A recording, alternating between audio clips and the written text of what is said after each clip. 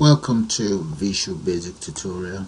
This tutorial is based on a discriminant quadratic equation. So I will start by changing the back color of this veriform to, yeah, that's good enough. Then add label. I need more of those labels here, and maybe one more up here. The one up there will be my title, and just move these ones down here. And I'll need maybe PictureBox here, one button right here, and TextBox. Where are they? We need a TextBox here. One.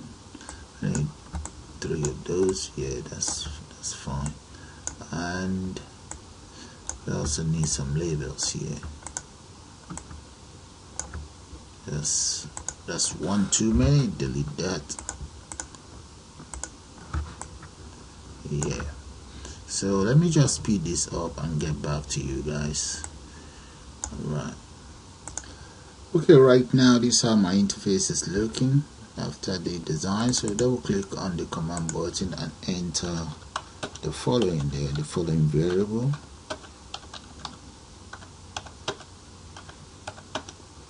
I have a, and all of this variable will be doubled.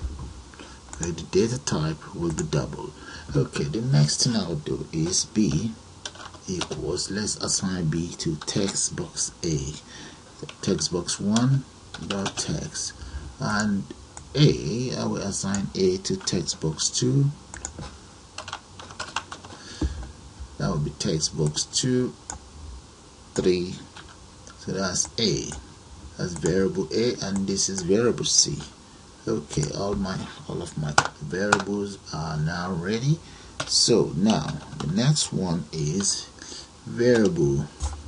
Let's add a space here. Variable root1 equals the discriminant formula, which is b multiplied by b minus 4 multiply, open a bracket, a multiplied by c.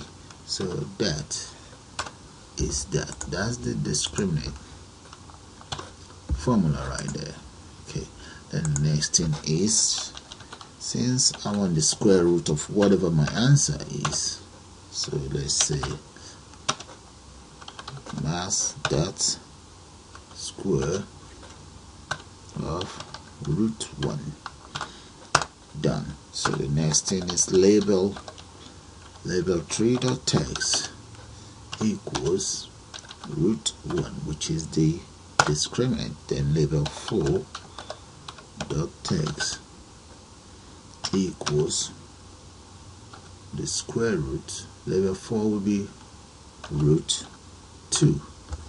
And that is all to this code right now. Hopefully there won't be any problem. So let's run it and see what we've done so far. And here is my interface. Enter my false value in there, or my first coefficient, then 3, and then let's say minus 4 here. So if that is correct, yep, that is correct, 64, which means 64 is greater than 0.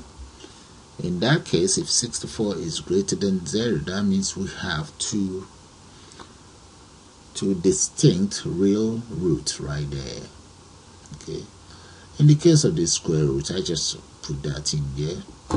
Okay, so supposing my solution is less than 0, if it's less than 0, in that case, that means there is no root, no root at all.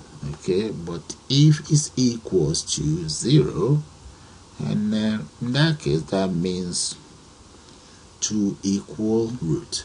So let's see if we can arrive at something totally different. Let's say 6 right there, and minus 9 here. Alright, so in that case we still have 297, which is greater than 0. So that means two distinct roots. I'm just gonna call it a day, right? I'm gonna say bye for now. Just before I go, have a look at the code again.